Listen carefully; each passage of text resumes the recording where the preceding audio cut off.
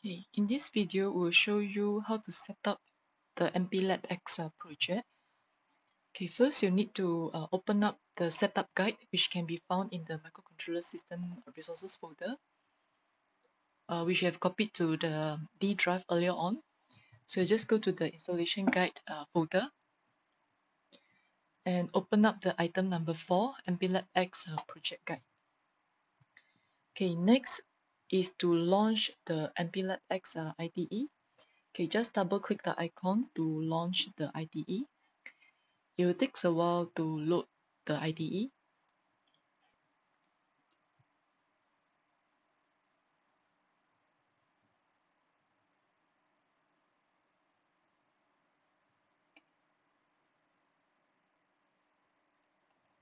Okay, I'll just put these two side by side for easy referencing.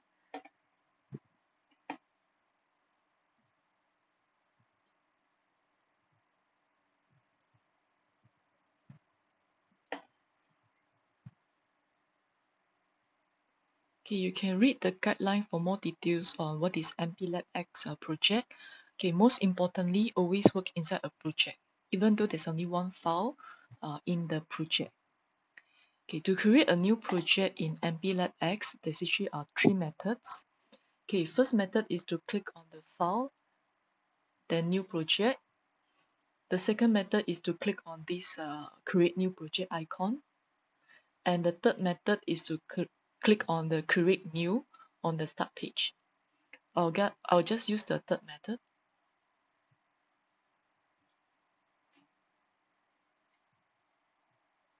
Okay, so the first step is to select microchip embedded from the categories and then standalone project.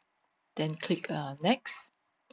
So you need to select the PIC18 F4520 chip. It will be under the advanced 8-bit MCU family. And for the device, just browse for the PIC18 F4520. So make sure you select the correct chip, okay, which is this one. Okay, as for the tool, you can select PIC3 if it is connected to your computer. Otherwise, you can use no tool. We can always change this in the project setting later on. So for now, I'll use PIC3 since it is connected to my computer. Then click next. So the next step is to select the compiler. We'll use XC8 compiler. You should have installed this earlier on. Then click next. Okay, the final step is to name our project.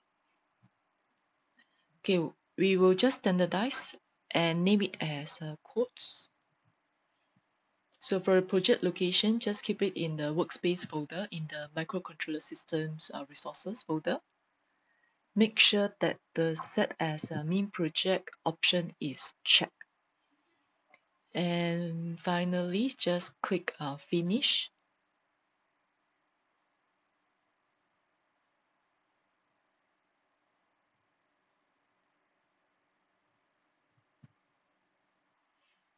Now, once the project is created, you should be able to see this page with the file panel on the top. So all the files related to the project will be displayed here. And the navigator pane below, which will display the information about the project. So you can click on this icon if you wish to change the project setting.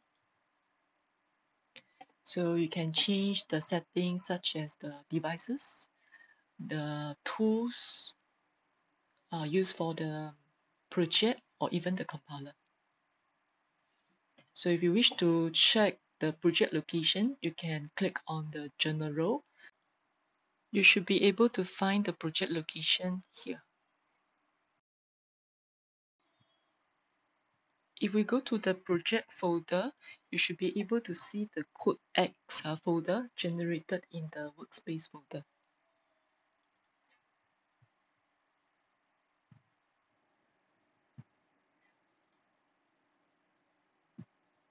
Okay, next we will need to add the config.h header file into our project. First, copy the file to the code X project folder. So you can find the file in the workspace folder. So copy this config.h into the code X folder. Okay, then we will need to add the file in the IDE.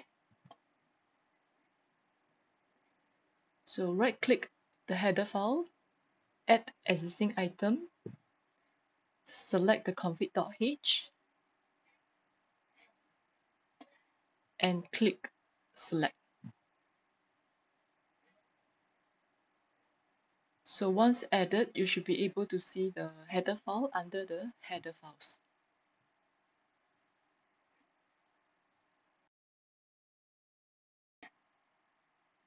Next is to add a new source file to our project.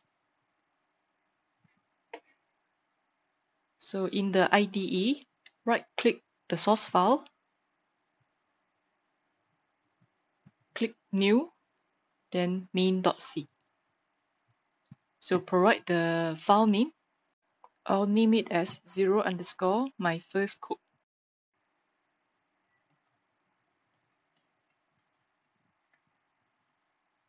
Make sure that the extension is C and click Finish.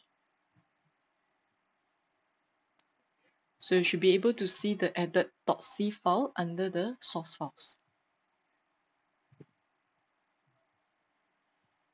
The source file will be also created in the project directory. So you should be able to see the .c file in your project directory.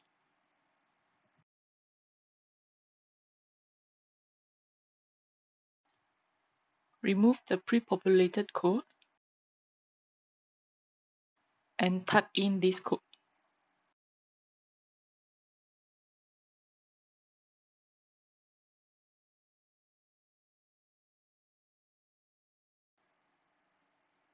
Running the code on the development board. Make sure you follow this sequence to power up the microcontroller board. Step 1 is to connect the PIC 3 to your PC via the USB cable, as shown in this image. Okay, step 2 is to connect the other end of the PIC 3 to the board. Step 3 is to power up the board through the USB cable. So this step is important as the MPLABX IDE might not be able to recognize or connect to the board if the sequence is wrong.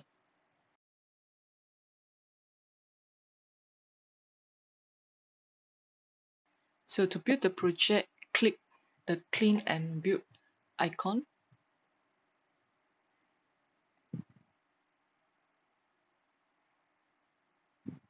Make sure that build is successful. A hex file will be generated once build is successful in this folder.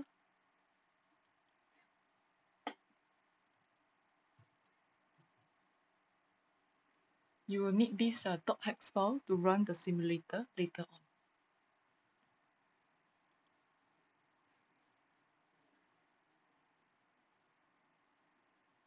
To run the project, click the debug icon.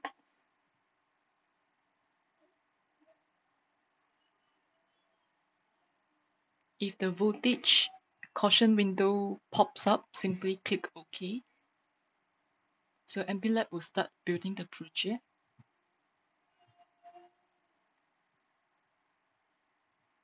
So wait until you see the running status on the PIC 3 window.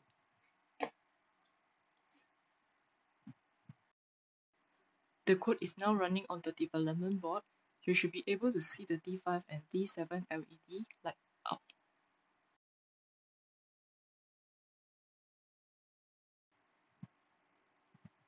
To end the session, just click the Finish Debugger session.